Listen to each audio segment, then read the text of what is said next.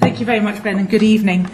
And thank you for that introduction. I've never been commended to an audience before on the grounds that I'm not an estate agent, not a surveyor, and not a male. But hey, why not? The great thing about being in Savills is that I do get to see what's happening when it comes to value and money. And I guess ultimately that's what I'm talking about. And what I want to put across tonight is something about what we've learnt about urbanism and its value, and then look at why it's so seldom done, or done properly, and put forward some, if you like, solutions. I will be bringing in some examples of world cities that we've looked at. I do have a picture from outer space, which I haven't put in my talk tonight, but it's probably most useful if you're. It's a picture of Earth and the Moon from Saturn, and it's very shiny but very, very small. And I guess if you've just been dealing with Islington planners, that might put things into perspective for you. So if anyone wants it, I'll happily email it. But that's as near as I get to outer space. I guess if I'm talking about urbanism and whether it pays, I ought to first of all define what I mean by urbanism and what we've been looking at. Now, having been to the Academy of Urbanism Congress in Birmingham last week, and various other events, I'm very conscious of how often building design, what I call the product, is at centre stage. And I want to, I suppose, put a geographer's perspective on this, because that's the discipline I come from a long time ago. So what I'm saying is this is urbanism. I found this quite recently. It's an aerial view of Michigan University campus. The interesting thing about it is they didn't put any paths in until people had been using the campus. And what they did was simply create a path where people were walking. And this is what people do when they're allowed to go from where they are to where they want to be. I suppose these paths represent desire lines. Now this, to my mind, is an ancient way that human beings organise themselves. And it's what I talk about when I talk about streets, I guess, as opposed to roads. Streets get us desire lines, paths get us from where we are to where we want to be. And over time, those desire lines and pathways, sometimes originally made by animals, become urbanism. They become our cities. And this is ancient. The oldest roads or the oldest streets are 5,000 years old. And they persist. This is a picture of Watling Street in the City of London, leading up to St Paul's Cathedral there, a couple of thousand years old. And the other one I particularly like is the Via Domitia in Narbonne. It's a Roman road, which the archaeologists in Narbonne, southwest France, have excavated. So it's about 3 metres below current street level. But you can see, you can actually walk on the cobbles that the Roman centurions walked on. But what I love about this picture is you can see it is still a street, albeit a few metres higher. It is the street that continues down between those buildings. That has been used as a routeway for a couple of thousand years. And hopefully, so long as nothing happens to Narbonne, it will continue to be used as such. So streets are very old ways of organising ourselves. They are part of the human condition. And I think increasingly, as the centuries roll by, we will look back on the late 21st century as quite an aberration in the way we've been organising ourselves. By that I mean, here's an example of the cafes of Paris, which Le Corbusier called the fungus that eats up the pavements. And there's his plan for central Paris, which some may regret not having been built, but I can say from a valuation point of view, would have mightily devalued that great city. A real anti-streets sort of move. So we have this sort of ideological way of doing things that came about in the late 20th century. It wasn't just about the automobile. The automobile city coincided with this sort of thinking, this anti-street thinking. So when we talk about urbanism, we're actually talking about trying to get back to that sort of original desire line type organisation of space. We're also talking about the content of that space. Now, this is a slide I keep using because I just think it exemplifies what we mean by the content of real sustainable urbanism. It's the short walk to the pint of milk and or the pint of beer. But what it is, all the lists here, and they're deliberately sort of so that you can't read them, but it's a long list of lots and lots of different types of land use. And what it is simply a page from a client document we must have done maybe 15 years ago. But it's absolutely typical of what we keep finding when we look at really good, already successful places, pieces of urbanism of different sizes, different types, different locations, different socioeconomic groups. What you find is there's a lot of stuff going on in good urbanism. And it's not just housing. And there's a huge danger, I think, in the current sort of discussion, the current conversation about supplying housing. So we're forgetting that people have to live, have to exist in a place. And what we've found is that, by and large, if you land a household in a location, that household will in and of itself give rise to demand for one job. If you think of all the goods and services you consume, the estate agents down the road that you might use once in a while if you have to, or the jobbing solicitor, or the financial advisor, the bank, the building society, the corner shop, all the things that you do in your existence, you create a job, or you and your family create a job for one person, roughly. And these things include things like things we never talk about when we're talking about building new places. Funeral parlours, for example. We do, unfortunately, all need them, but they're very rarely put into any kind of neighbourhood plan or built plan. What else have we got here? Just nightclubs, pubs, restaurants, laboratories, libraries, kitchens, catering places. You know, there's some things that are obvious, some things that are not obvious. But there's a lot of stuff in good places. So that's something. So mixed use is definitely about sustainable urbanism. And we can't go very far without coming to some of the work. We've repeated a whole series of studies over the years about open spaces, about certain types of streetscape, about all sorts of different aspects of sustainable urbanism. And it culminated about nearly a decade ago now in our research with the Princess Foundation, the HBF and various others, actually looking at the value of this in absolutely commercial terms. So what we did was we found 3 pieces of modern sustainable urbanism. Now, the first lesson probably of the exercise was just how very difficult it was to find pieces of good modern urbanism. But what we did, we compared Fairford-Lees, good old Poundbury, I'm afraid, and Crown Street in Glasgow. So it's great that you've mentioned Glasgow, because Crown Street is a piece of urbanism, new urbanism, a piece of urban regeneration in the middle of the Gorbals, in actual fact. So what we were trying to do was get a variety of different types of urbanism across different locations. And what we did, we compared them on a direct like-for-like basis with other new developments in exactly the same sort of location, and with what we called old urbanism, which was a bit of the old town or city that they were built in.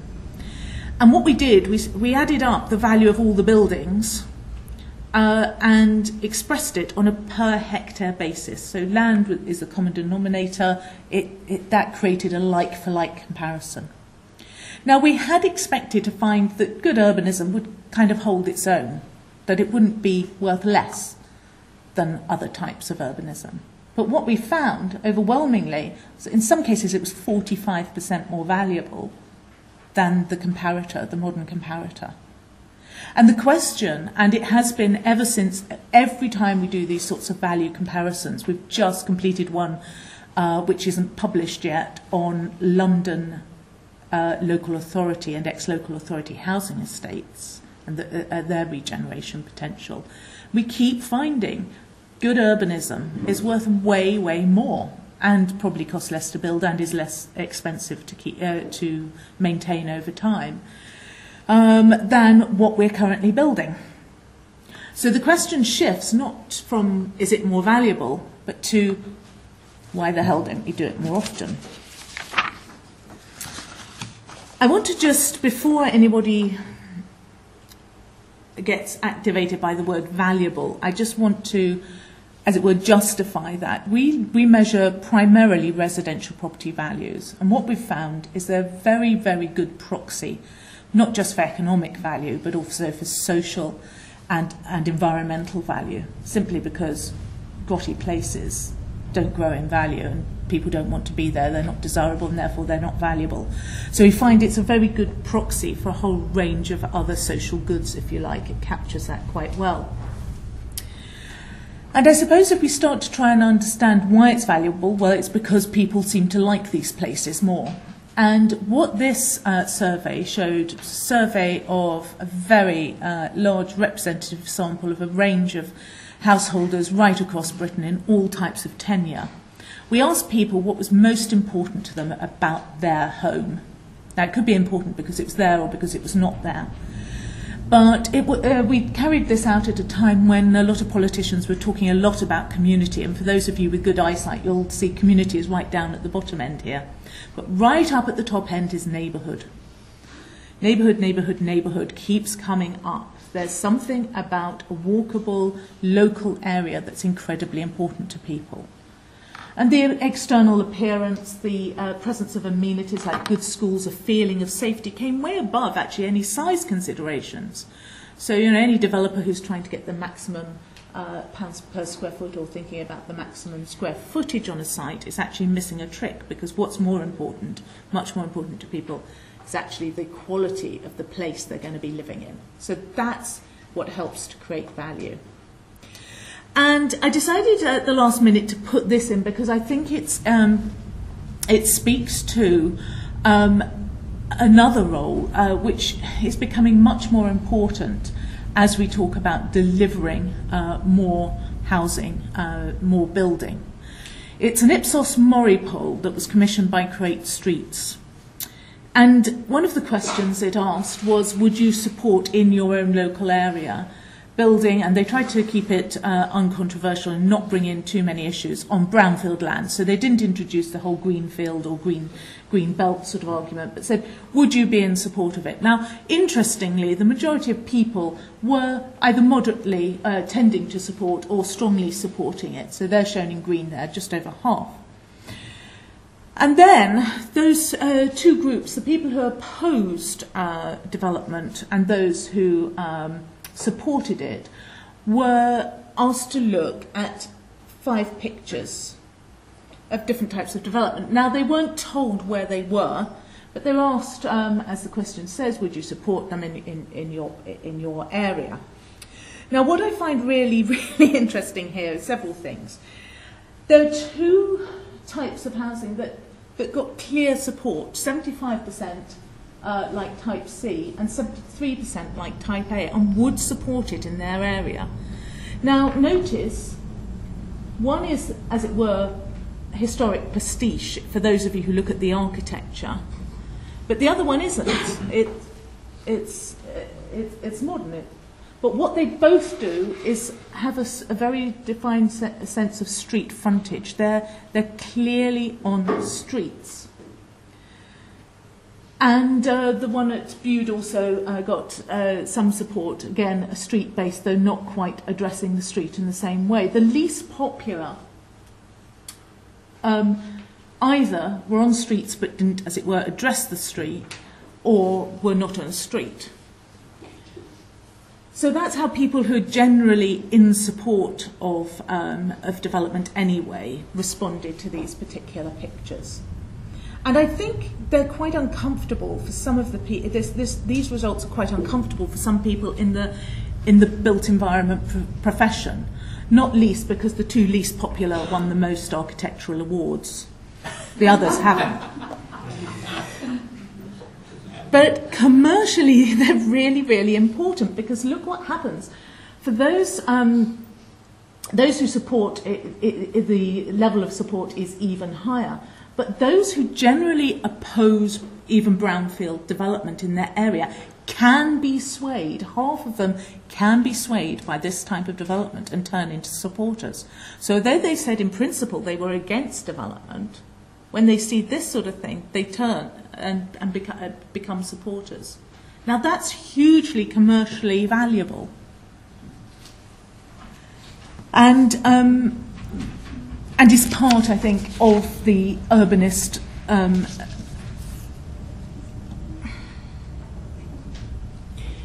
potentially part of the urbanist's toolkit to start changing things.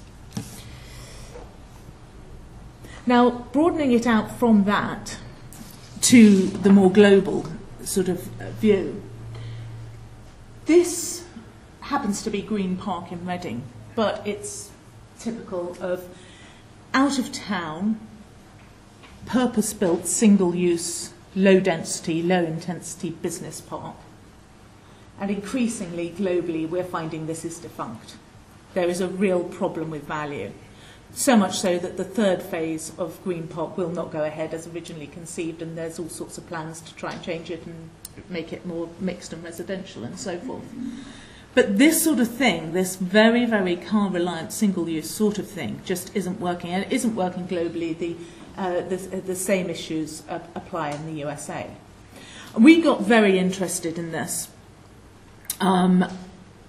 partly because we could see that the likes of Google, for example, were really struggling to retain talent in Silicon Valley, because everyone wants to be in San Francisco. Suddenly, the lure of this sort of out-of-town place or non-place is really losing out, and I'll talk a bit more about that later. So what's out? Well, what's out is Green Park, and what's in is Box Park, and this is Shoreditch, but it's happening everywhere. This is not just London, it's all over the place. And as a result of this, what we were observing, we decided to do a more in-depth look at what the new digital economy was doing in terms of cities. And we took a look at what we could, and we started a year-long programme, which we called our Tech Cities programme. And we went and measured a whole range of things in places where we found tech was really working and the tech economy is growing. I think in the UK, over the last 5 years, the finance sector of the economy has actually shrunk. But science and tech has grown, and it's grown, I think, by about 13% or something like that. It's a strong growth. And the highest growth sector. So it's an important sector, and I think we're just on the foothills of the Himalayas of the digital age. Very exciting.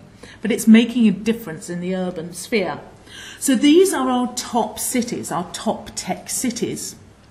And we measured a whole range of things that they offered, ranging from the presence of financial capital right through to the attractiveness of their environment to in attracting talented workers, for example, and a whole host of things in between. So we looked at quality of life. We did look at the cost of accommodation, although we found that was not,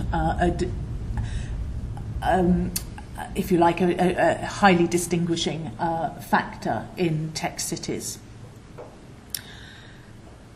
You'll see the one that tops our rank is a place that I certainly wasn't on my radar until maybe 5 years ago, and that's Austin in Texas. Austin in Texas is teeny, teeny, tiny compared with some of those other mega world cities there. But what it does have in spades is a sense of place. If you want to talk about placemaking, I've only discovered recently, oh, bloody hell, I've got 5 minutes, and how am I getting it right? The point about this is small places like Austin, like Dublin, like Tel Aviv and Berlin are out competing and punching way, way above their weight and taking on Hong Kong, Singapore, London and New York in terms of being tech cities. There's real potential because these places are attracting the human capital. In a world where it's no longer about physical capital, you don't have to be close to the iron ore or the coal, and it's not even so much about the financial capital. It's all about attracting talent. The places that attract the talent are the ones that are performing economically in the digital age. And I joke, this is our most important index that we've come up with. It's the flat white index for any self-respecting hipster in Shoreditch or Williamsburg, New York, Brooklyn. This is what really matters. But it does capture the environment, the sort of environment where you're going to bump into ideas and talent and people and create that intellectual capital that's so important in the digital age. I'll skip over this one. The point is that some world cities have much more of that than others. So I come back to the question, why are we building this? I apologise to anyone who might be involved in this particular bit of Acton. But it was sent to me by a friend recently, and I just thought one could tear one's hair out, because you can see some old streetscape that, if extended into this area, would just work superbly well. You'd fit more in. You'd get something that's more popular with people. There's a huge opportunity here, and we're still in one of the world's biggest sort of capital cities with the Crossrail right on the doorstep, and we're still producing pavilions in parks. It looks more like that plan of Le Corbusier's in Paris. We're still turning our backs completely on streets. We're still turning our backs on 5,000 years of human organisation. And the question has to be, why? So, I'm going to try in the last 3 minutes to explain why and put forward some of the things that we ought to be talking about. It's all about the timing. The time scale over which the value of good places, sustainable urbanism, accrues is beyond the average developer's horizon. And what this tries to show is what you've got in the background are house prices rising and rising. And that's what most developers take. That's what they buy into. They buy the land low, they sell it high, or, and it's actually taking a chunk of that. Our case studies show, in pink up there, that yes, sustainable urbanism, good design and all the rest of it can add value and does add value over time. But the biggest increase occurs way after the first land is sold. Or if it is expected, the landowner takes the value. So what we do is take all the value out of the placemaking and load it either into land value or into the early adopters who buy in at the first and stay with it. But it doesn't go to the speculative private sector developer who has to make an annual return on capital employed. It's too short a time scale, and private house builders are fundamentally the wrong sort of entity to be able to do anything about this. So though we demonstrate again and again there's value there, it cannot be realised. And that's really, really key. So in the 20 seconds or so I have left, I want to put forward a theory. My theory is that we are totally focused on only one of the three corners, the eternal triangle of development, if you like. And that is what I would call product. So again and again, whenever you're talking urbanism, you will see lots of fantastic pictures and diagrams and maps. And I don't get me wrong, I think it's fascinating. I'm absolutely fascinated by it. But without paying attention to the land and the money, the other two rather boring sort of corners of it, you don't get anywhere with the product. And I want to try and sort of illustrate that. you know, if you just get, for example, the land and the product, you get vanity projects, you know, the landowner just doing their own thing. If you only are focused on the money and the product, then the product serves the money, you get the homogeneous housing estates that we're all so used to. It's only when they all come together that you get to that sweet spot in the middle. And I want to try and characterise that sweet spot, because I think without actually really thinking about it and how it all works together, we're never going to get anywhere, whether we're talking about garden cities, new towns, new settlements, eco-villages, eco-towns, whatever the latest thing is. If we're talking about high-quality places that really work for people and have long-term value, you have to have an understanding of the real barriers to that. You have to have a political will to overcome those barriers. So it means the industry actually talking some sense to politics, and the politicians being able and long-term enough to listen. So in my view, it has to be a cross-party sort of solution. You have to think a lot about how vehicles and business models work or don't work for long-term urbanism. And straight away, they have to be, in my view, a lot longer term. There's quite a bit of successful urbanism both in Asia and the USA, where private property developing companies actually not only build and develop, but ongoingly own. There's one that I think developed a lot of Denver Airport, which was delivered incredibly quickly, a lot of housing. It's been going for 80 years. They still have land holdings of things they developed and built 80 years ago. It's that sort of, you know, Grosvenor estate in modern form. I think some of the housing associations are superbly well placed to become some of these long-term landowners. Local authorities, public landowners could endow themselves with long-term incomes out of this. There's a lot of potential in it.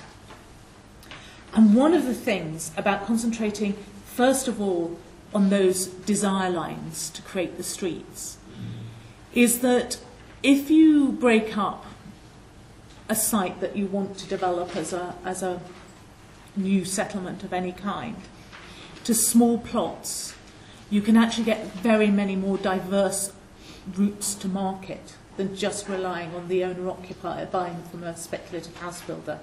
You can get self-build, and there's a whole another subject for another day.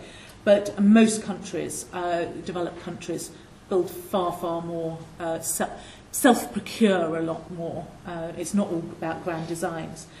You get investors building purpose-built letting properties. You get sub-market renting. You get intermediate renting, intermediate ownership, and various other diverse products, diverse types of use, tenures, and so forth are being delivered, because it can be delivered by lots of different players on smaller plots of land.